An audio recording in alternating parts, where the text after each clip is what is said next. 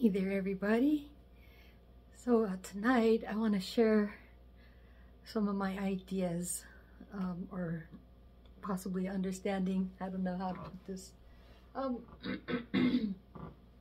So I've been thinking about getting into the music business for a really long time, but haven't really gotten anywhere. I've been kind of sidetracked doing this and that, especially trying to get my black belt in Kung Fu, tried to do martial arts, be an instructor.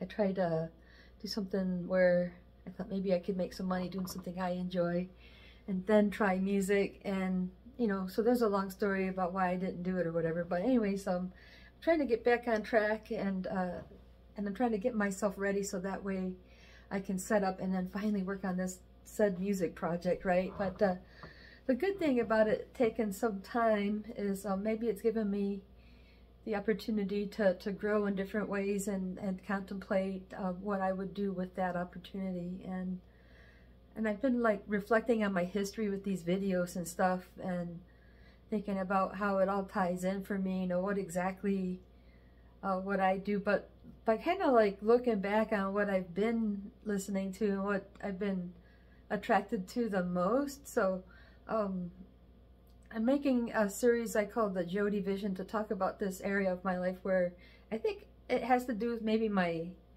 music career planning. So I haven't been exactly sure what to call this topic, but it seems like that it consists of psychic awareness. So some of the stories I'm telling you about, like going to visionary state, paranormal psychic awareness, but this kind of ties in with industrial music because also, some of my favorite artists seem to appreciate this subject matter too, which I'm going to talk about.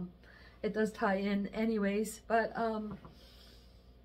there's a certain facet here. So if you were to say go back into my playlist, I did a video earlier on like the PTSD of the soul and how that seems to relate in industrial music, and I was kind of inspired to share this idea because I was listening to Janice Peorage, who was part of Throbbing Gristle and Psychic TV. That's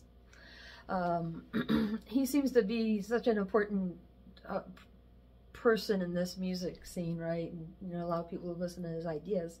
So I love listening to him talk. He's right about a lot of things. So I felt like I was definitely meant to come across this critter and get his confirmation and a little bit of expansion, because I feel like we're like-minded on so many levels. But anyways, he was definitely a major advocate for psychic awareness and magic, this type of thing. But anyways, what he was talking about was, he was getting close to dying, and every time he had a near-death experience, he would experience, the PTSD from his past life. And I felt like, I had that idea a little bit already. Like I'm thinking, because I contemplate a lot about, what's been going on with this music scene and stuff. And I've had some ideas for a few different reasons how some of the people that are making the music I listen to, like my father, particularly, because some of the stuff is some of the stuff that he's brought home. Maybe these are souls who have reincarnated after dying in, like, World War II or something, in the Nazi war, because, my father, for example, loves to study up on the world wars, so I haven't read about it as much myself, I just kind of know what we get in general history, but, like, I've listened to him talk about it so much, I probably did extend my knowledge. So, he's always had a fascination in these wars, and I feel like some of the artists we listen to seem to reflect on that. And like a lot of people might realize, but I really think we're very much an anti-war community, so anyways, back to that PTSD video. I felt like that's a good thing to look at. I think I was talking, I called the JodyVision because I was explaining how there's just, I was really a big JodyVision New Order fan, and I think I did a series of 4 videos just explaining a little more about the music I listen to. I did a playlist for my music collection, so for what I have left, I did a playlist. This is some of it right here. We're going to talk about this pretty shortly. There's just a certain facet of music that I picked up on that I am attracted to, and I think, I listen to music that It sounds a lot like the music I would play if I could be a musician. Maybe that's the best way to put it. And I predominantly like synthesizer-based music. I think a lot of it's very psychedelic. I think that a lot of it tends to be sort of the underground. It's like, somebody once said, like, particularly with industrial music, it's almost like it's the electronic equivalent to punk, except that it might be even more intelligent, you know, much more intelligent as well. And I think there's a lot of truth to that. So I'd say that would be Val Vale must have said that. And he's one that likes to write up on, so he's written a book about industrial music culture, right? So he has a pretty good idea about that. And so, like, this might be a better conversation for people who are familiar with the music I'm talking about, but if not, we can still make this interesting because there's still some valuable concepts about, so if you've listened to my other videos, I believe in the possibility of reincarnation and some of our issues carrying over, and in this case, some of it could be PTSD, like if you're a warrior spirit, like I may have been, you know, somebody who's done battle in other lifetimes, and I'm kind of wondering if some of these guys that are tied in, I don't really see myself so much with that connection to the world wars. I kind of feel like, you know, I grew up with industrial music, but I wasn't really there. Like, I feel like I'm a second-hand experiencer, but it's kind of inspired me, like, in the direction I'm going with my music and art life. I feel like there's a lot of, I don't know, believe it or not, values, right? So I feel like, you know, it's a school of thought, you know, so I see myself as the ongoing art school, the art student, right?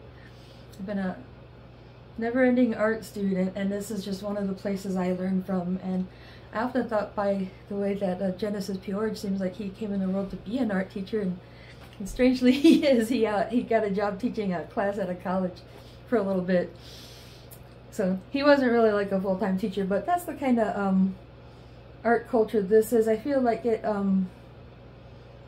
it's very vast. I think that industrial music culture, you know, because it's kind of eclectic, and as it's expanded, it's just sort of like, you know, it's not just about music, it's the art and philosophy. I think it's a little bit of an extension of the beatnik or beat generation, you know, so just for the fact that, like, you know, these, the people that are attracted to it are people like William Burroughs and Timothy Leary. Those are the people that get involved with these characters. Stuff like that. Those are things that tell me, you know, I kind of think of it more of a psychedelic intellectual culture, but I'm just like, you know, there was also a lot of just strange art back in the, you know, like, I guess as we're going into the 60s, into the 70s, and we're going through a really heavy psychedelic time, there was just kind of a strange art movement anyway, so it's almost like it was really cool to be strange. And, you know, so I think, you know, a lot of people were breaking boundaries with their culture and stuff, but I feel like, you know, I just was sort of born into this little niche, you know, kind of feeling, well, so I had a funny concept, you know, I was saying, my father feels like he was born the year rock and roll was, or I was born the year industrial music was. So, you know, some of these ideas, like the music they started to make, the connections they started to make, what if we're calling beings into existence, right? So I was born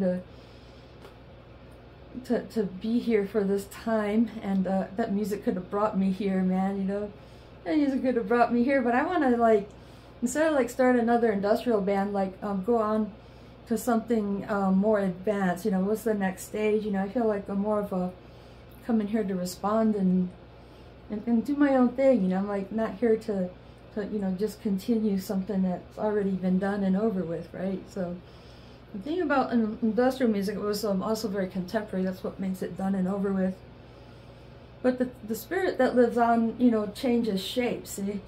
And a lot of people, Chris and Cozy, I was reading about something where Cozy Fanny Tootie says something like, when people get the form, you know, they get that, you know, it's hard, brash, crazy sounding music, but they don't get the spirit behind the form.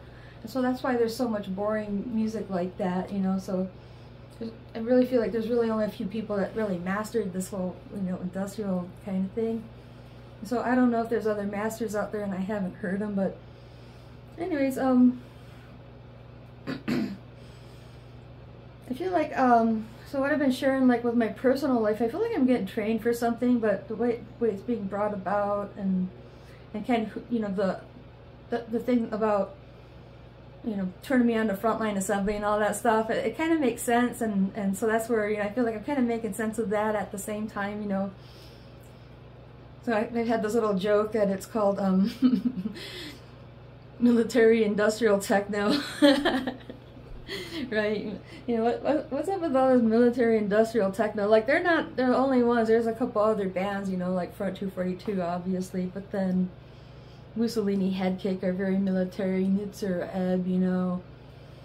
There's a, you know, seems to KMFDM, that kind of militariness, you know, like, so it's like I've been listening to all this music with my dad, and so it's like, you know how you listen to music, you get exposed to, but you never really break it down, you never really learn the lyrics, you never really learn the deep meaning. I don't really have all that, so I'm not that deep, I'm not that kind of fan, but I feel like it's just always been in my aura, like I've always been around this music, and there's just something to do with the psyche, like even though I didn't know what was going on, so like later on I'm looking back and reading books, and you know, so later on reading band biographies, and I'm like, oh, okay, well, I definitely feel like, you know, I don't just like this music for being familiar. It's like, you know, like when I was reading about, you know, Cabaret Voltaire, or, you know, like some of the stuff Genesis says, all this type of stuff. And New Order, I really loved reading about them. They're not an industrial band, but they were like kind of part of that circuit. You know, they were always close friends with people that make industrial music. That's the funny thing.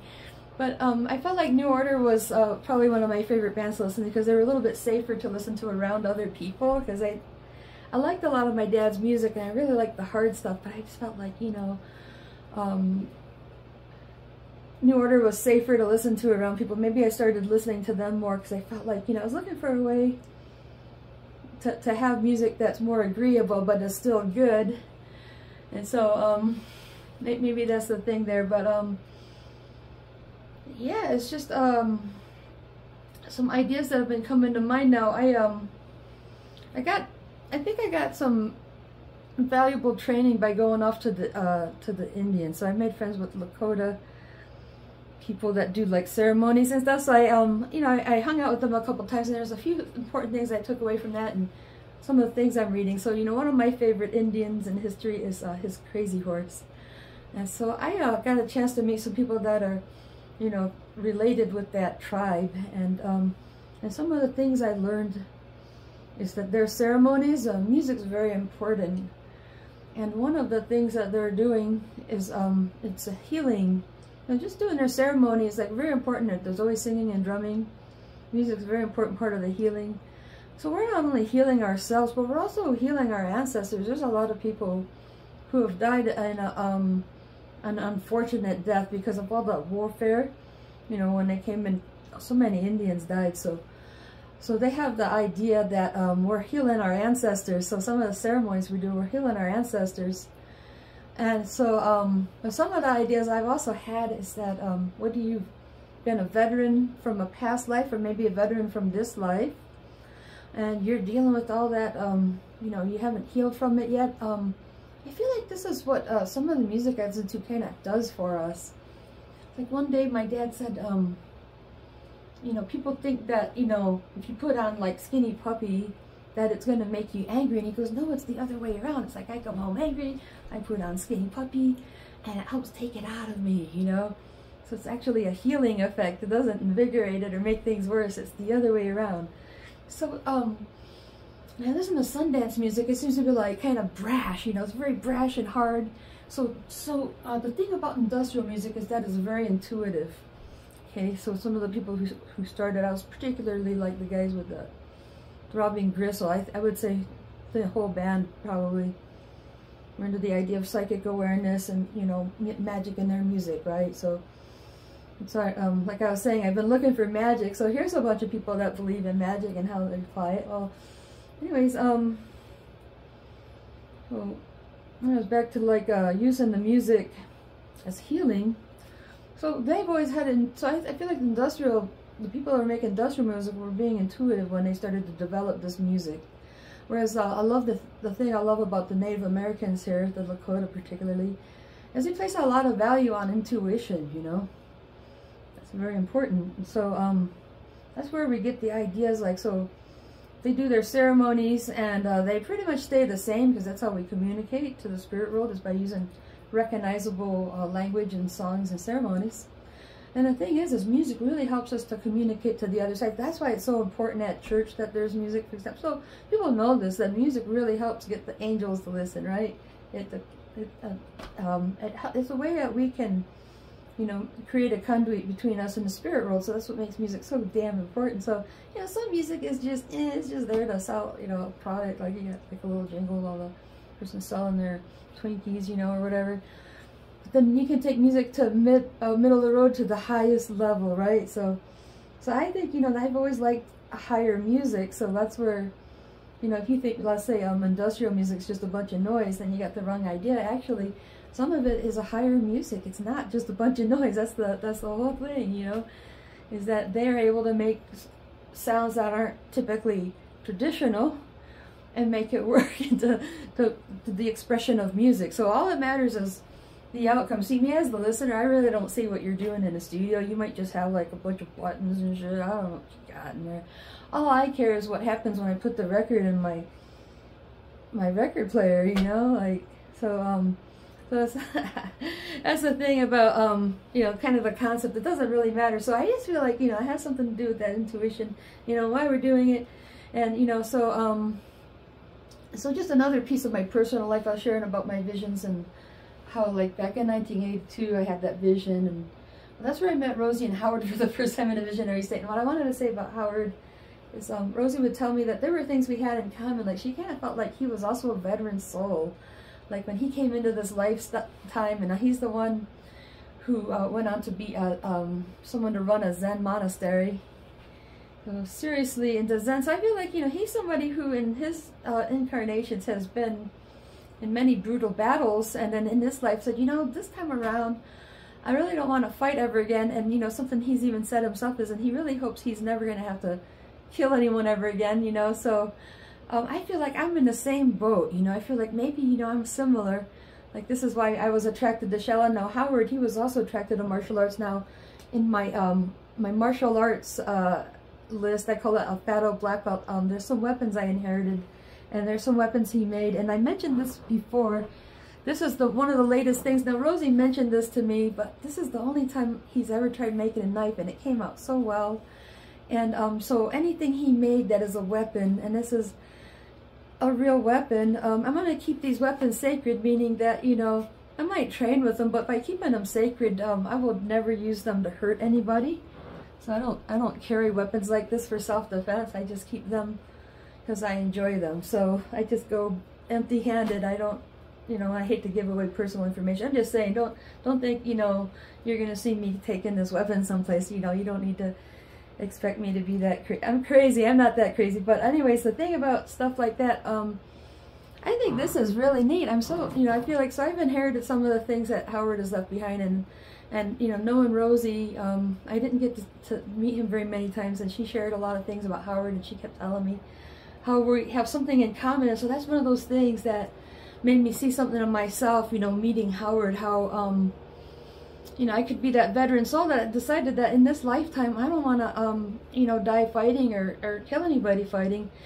And so the thing in Lakota culture that I thought was interesting is some people that have been the type of Indians that go to combat, so the ones that have been warriors, some of them want to quit their warrior life and just become a medicine man, or, you know, we call it to put down the spear and to pick up the drum. And I love that saying, and I almost feel like that's kind of what we're doing in our lifetime for those of us that, you know, we might be a warrior spirit, we might, you know, have it in us to put up that fight if we need to, right, that type of thing. But I would much rather, you know, put that sharp sword in storage and plug in my synthesizer, or pick up so put down the spear and pick up the drum, as I think is what's happening in some cases. So I kind of wonder that about, of course, Bill Lee, because, you know, he's the one that comes to me in my visions, and the one that I've been sharing these stories about. So there might be a reason why, you know,